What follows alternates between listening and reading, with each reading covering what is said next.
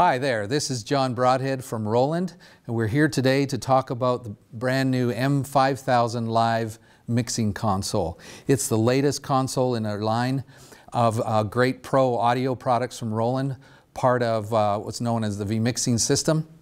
And today we're going to give you just a brief overview of the power that's in this console. It's based on what we call the O.H.R.C.A platform, and that is O.H.R.C.A. So let's pick apart each one of those. First of all, the open factor. This console with the rear panel, with the R.C.A has expansion slots, so it's able to connect to pretty well any popular network protocol that's available. So that's the R.C.A, the Roland network, which is at 40 by 40 at 96K. It's also Dante capable, also MADI.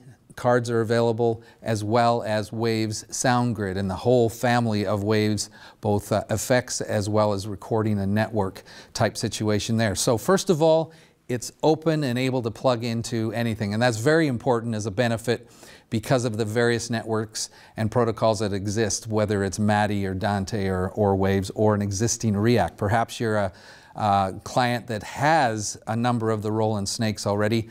Plug into this, it works and runs at 96K, and that brings me to my next acronym, part of the acronym H.R, high resolution, 96 kilohertz end to end. You can clock it down, but the benefit there is that the whole Roland family of products, the 5 different models of digital snakes, our personal mixing system, our recording system has always been 96 capable. So now you can use those existing products and be clocked right up to a full 96K. The last point, CA, part of O.H.R.C.A, is configurable architecture, and that's probably one of the most exciting points in this console, the ability to be able to configure your console the way you need it. And the benefit is at front of house position, at monitor position, if you're a broadcaster, if you're a theater application, you all have different structures you'd like to set up for your mixer. Let me show you an example of that. If I go into our menu system and look at the setup and go into mixer configuration, there you will see an ability to punch in how many of each resources you need. And this console has 128 audio paths to configure the way that you wish. So you can see input channels, mains, subgroups, auxiliary, mix minus, etc. down the line. And right now it's showing us that we have 18 left out of 128.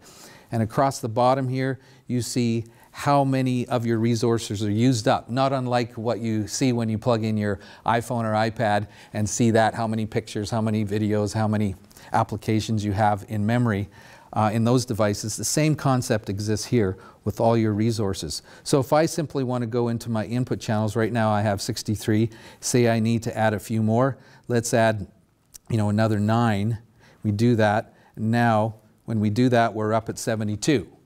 Simple as that. So the benefit there is being able to configure what is normally a fixed structure in a lot of consoles. In fact, most consoles in this class does not have this. You're fixed into a set number of buses, a set number of matrices or the like. And so, for example, a monitor position will be able to not bother with mains. Often we're used to hijacking other things like matrices and main buses to be able to use them as auxiliary buses, for example. This way you're able to jump right in there. The patch bay allows you to access all of this for up to 300 different inputs, all at 96K. So this mixer configuration screen gives you the ability to basically structure your mixer in the way you need it for your application. As far as the way the patch bay works, it's then able to take any of those particular inputs and use them.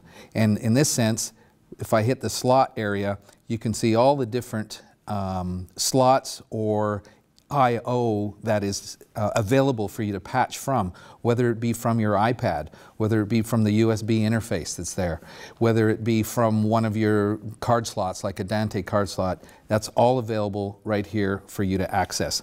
The other part of the configurable architecture then has to play into how you use the faders and the knobs and the buttons. And that's an equally important part of what configurable architecture means. So you have 3 banks of 8 faders plus fully assignable 4 for mission critical type channels.